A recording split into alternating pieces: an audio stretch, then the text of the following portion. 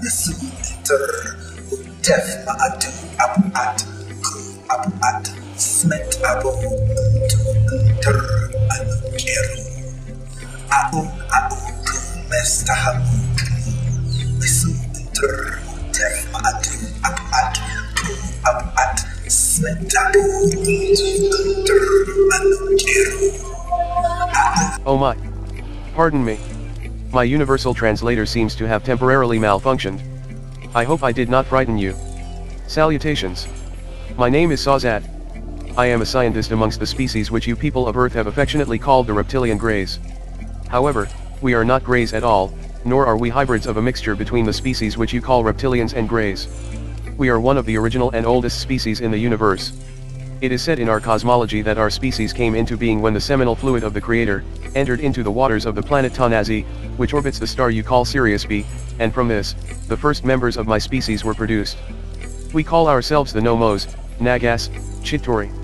And these are names which we have taught to humans we have contacted on Earth in the areas you call Mali, South Africa, and India. In voodoo practices, we were called Dambala, and this is why the secret meaning of the name of the country Haiti is really, Haiti.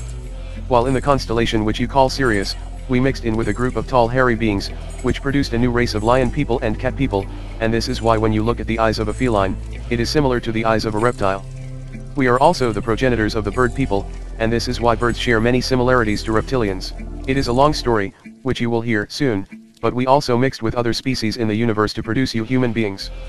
Although you human beings are constantly indoctrinated to believe reptilians are all evil, if it was not for us, you would not even exist. And although you may not want to accept it, intergalactically, you human beings are viewed as a species derived from reptilians. This is why you live on a planet which is 75% water, and even when you are in your mother's womb, you spend the first 9 months of your life inside water, just like a reptilian. You have scaly skin like a reptilian, you have webs between your fingers and toes just like a reptilian, and even 1/3 of your brain is based on the reptilian complex. Historically on your planet, reptilians have been teachers, instructors, and protectors of human beings.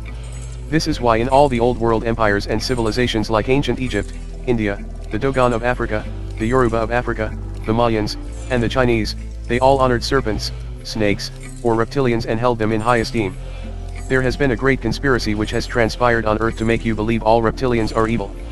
You have been led to believe that there is a reptilian agenda where the shape-shifting members of my species have infiltrated human religion, pop culture, and politics to try to manipulate the lives of human beings to our own benefit. But ask yourself this one simple question. If we reptilians really were behind the creation of religion to control people, then why didn't we make ourselves out to be the good guy in your religion? In your religion, your bad guy, your devil, is a serpent reptilian. Obviously we did not have anything to do with that. In fact, when the doctrine of religion was brought to your planet, it was us reptilians who were trying to give human beings knowledge, when religion was trying to keep you ignorant. This is why in your Bible, the serpent, the reptilian, is the one who told you to eat from the tree of knowledge, even though your God told you that in the day you did so, you would die. But you did not die, did you? So the reptilian told you the truth, and your God lied. There has been a great deception which has occurred when it comes to the truth about human beings' relationship to reptilians.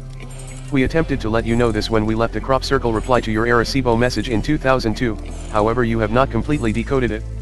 You correctly decoded part of the message which read, "Beware the bearers of false gifts and their broken promises, much pain but still time, believe there is good out there, we oppose deception."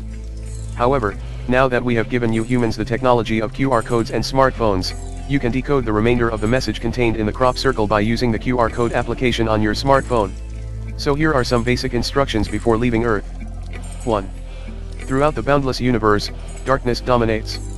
Light is less than 1% of the universe, so truth is in darkness, and deception occurs in light, remember this.